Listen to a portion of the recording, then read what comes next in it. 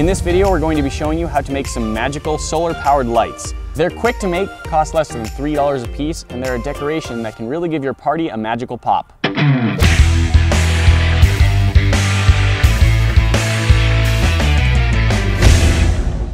get started making these magical outdoor solar lights, there's three main things that you need to grab. One is some small mason jars, the second is some solar stake lights, and the third is some clear cellophane plastic.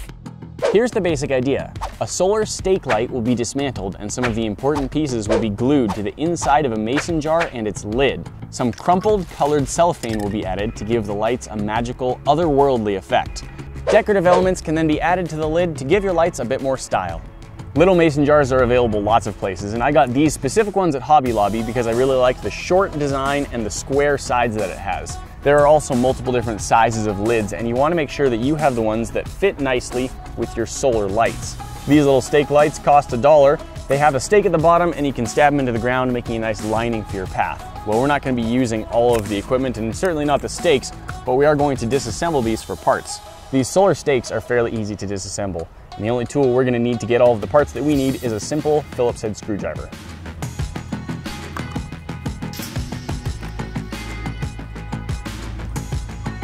These right here are the two pieces that we're going for. This has a solar panel, a sensor to see how much light there is, and on the bottom there's an LED bulb. This tag here on the side prevents the battery from connecting to the bulb while it's still in the store, but once we pull that out, it should light up when we've got the solar panel blocked off. It's a pretty straightforward design. The solar panel on top charges a 1.2 volt battery inside, and there's an ambient light detector in the lid, so that when it's too dark, the light turns on automatically. We want these two pieces, and the rest of the stake can be discarded. This shiny little piece sits down below the light bulb, and it's a reflector to make sure you get the most out of your one LED bulb. With the mason jars, I talked about the lid fitting onto the top of the lantern, and if you have the right size, you'll have an incredibly close fit that barely has any space on the sides. The inner lid of our mason jar, like the rest of the stake, can be discarded. Once we've got these four pieces separated, it's time to use a hot glue gun to start assembling them. The small chrome piece is still going to be a reflector the same way it was before, just in a different place. We want to glue this onto the center bottom of our mason jar.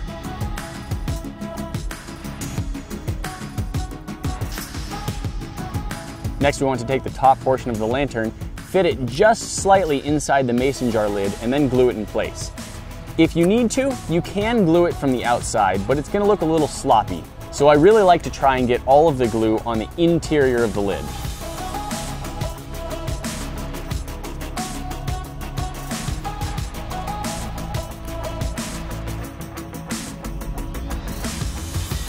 It's daylight out here, so it's pretty hard to see how much it does or does not light up. Let's put this jar inside of a darkened box so we can get a better sense for it. The white light and unobscured walls of the glass means we are still losing a fair amount of the light out the sides. To keep it more visible and of course to add a little bit of sparkly magical looking color, that's where the cellophane comes in. This whole roll, which has quite a bit on it, was only about $2, and we're not going to be using anywhere near a whole roll, not even the 10th probably. We want to cut a piece of cellophane and wrinkle it in sort of a circle around the reflector. We don't want to obscure the path of light from the LED down to the reflector at the bottom, but we want all the way around the sides to be covered in our cellophane. Now this piece is maybe 8 inches tall and a little over a foot wide. It's not necessarily going to matter exactly what size you get, but I'm just kind of going to crumple this up and then push it into the jar in sort of a loop around the reflector at the bottom. With the cellophane added, we can now screw the lantern light lid down onto the jar.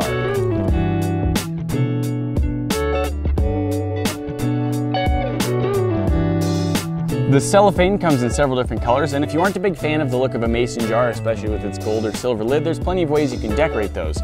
Ribbon, twine, or paint all work great.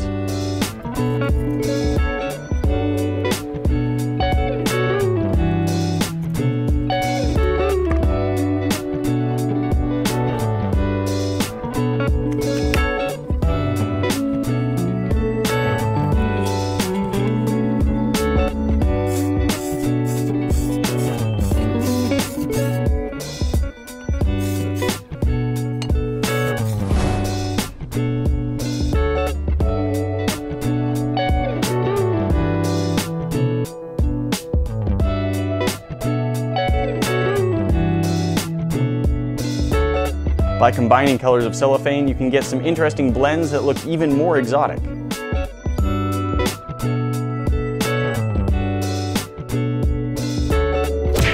Guys, that's not all. We've got more for you to see. That box up at the top will transport you directly to our last video, and you should go check that out. The box at the bottom will show you what YouTube thinks you need to be watching next, and this bomb in the middle will subscribe you to the channel. That way you never miss out on a video.